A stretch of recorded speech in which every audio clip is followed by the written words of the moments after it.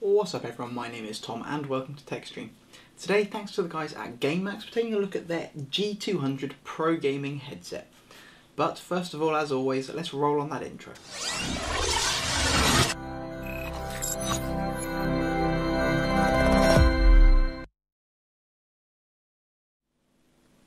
So a big thanks goes out to the guys over at Gamemax UK who sent over the G200 for me to review. The G200 is their cheap, basic, pro, well they call pro gaming headset. It's actually like under 20 quid here in the UK. It's really cheap. One of the cheapest gaming headsets you can pretty much buy. And this is it. So we'll start off, we'll take a quick look around the box. I'll go through what's in the box. So the packaging, yeah, it's your typical. You're not going to get Uber packaging for a 20 quid headset at the end of the day. Little bit of specs on the back, little bit of specs on the front. Yeah, nothing special, doesn't need to be. The actual headset itself, on the other hand, though, looking at it, when I pulled it out of the box, it reminded me straight away of my AKGs, and it is very similar. Okay, it's rather than there is no adjustment in the headset. It's one of these self-adjusting, automatic adjusting headbands. Very similar styling, and yeah, the styling is okay. We've got a pair of metal bands at the top here. Okay, and then there is a sort of fake leather head strap which sits just on top of your head. There are grills on the side with some of the RGB shining through, little microphone, and a 2.5 meter, rather than braided, it's actually, well it is a braid as such, but it's a plastic coated braid. I actually quite like the cable, it's quite thick. Once you've straightened it out though, it doesn't seem to kink. It does though, if you get a knot in it, it does not, but once it's plugged in, you're not going to be putting knots in it. And if I just unplug it quickly, on the end we have a pair of headphone and microphone 3.5mm and a USB. Now, most people, or a lot of people, may see this USB and think, oh, I can just plug that in and off we go. No, you can't. The USB is basically just power for the lights. If you don't plug the USB in, you don't get the lights. So there is no on, off or options buttons for the lights. It just sits there and cycles through. If you don't want it, don't plug the USB in. Simple as that. Also included in the box is a pair of 3.5mm adapters to a 3-pole 3.5. So this will be for iPhones. Well, I say iPhones. iPhones don't have connectors anymore, but phones, Nintendo Switch, things like that. Things where you have the single jack. Some laptops actually now use this, where you have a single jack for both your headphone and your microphone. So the inclusion of this, it's one of those little things that actually I was quite impressed by. It just goes to show that it's not just some generic thing where nobody's put any thought into it. Somebody did have a little think and go, looking at the market, a lot of people are using laptops, phones, or Nintendo Switch, for example. Let's include the adapter so they don't have to worry. Great little inclusion, I actually like it. I'll just plug these back in and we'll go on to the RGB.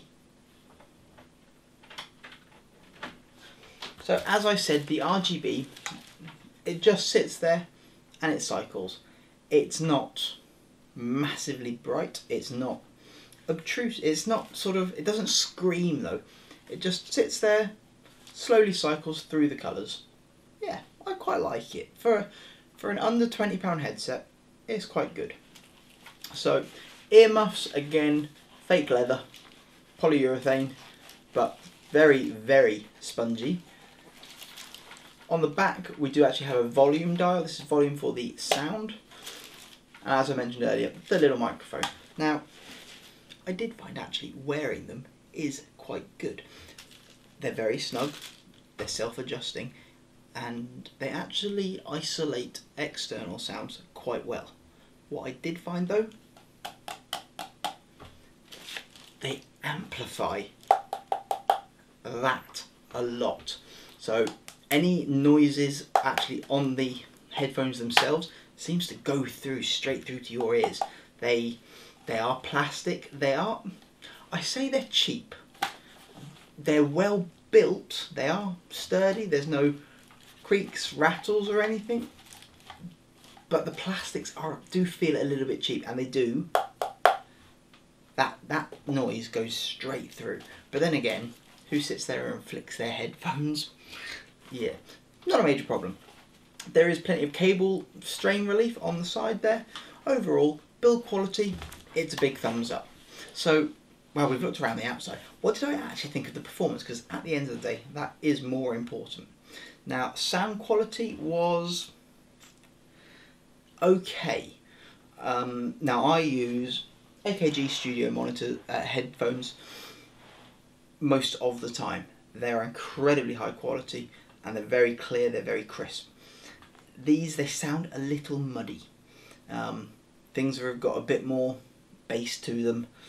They've not got bass to them. The best way to describe it is muddy and murky. It's just, I don't know, it sounds like you're almost listening to something through a blanket. But they're cheap. If I wasn't comparing them to my headphones, if I just put them on and listened to something, I wouldn't be complaining. In game, absolutely fine. Didn't really notice it. I only really noticed it listening to movies or listening to music. In games, no problems at all because it's a different kind of sound. It's big bangs and gunfires and things like that, which it handled without any problems. Cranking the volume all the way up didn't result in any distortion. So yeah, the sound quality, although not epic, was most definitely very suitable for the price range. Like I said, a little bit on the murky sound side, but it's cheap. The microphone, on the other hand, the microphone itself is okay. The problem is the position. It's back here by my ear. My mouth's all the way forward from here. And I'm actually going to put a quick clip up of some sound just to show you what the microphone does. So this is a test of the Gamemax G200 Pro gaming headset. Let's have a quick bash on the keyboard and a few mouse clicks. So as you can see, this microphone, it is not amazing. I did actually have to turn the microphone gain right the way up to 100 and actually use the Microsoft Boost button option to be able to hear myself. And in doing that, there was quite a lot of background hissing. Now I must admit, my studio isn't silent, but then again, it's probably a damn sight quieter than most people's gaming rooms. So yeah, there is a hum to it. But if you are playing in-game and you are using push-to-talk or voice-activated talking, that background hum that was there when I wasn't talking, you're not really going to hear it because it's only going to be active when you're talking.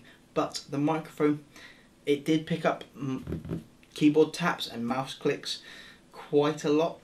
And I do think this is it's not that it's a bad microphone, it is down to the position of it.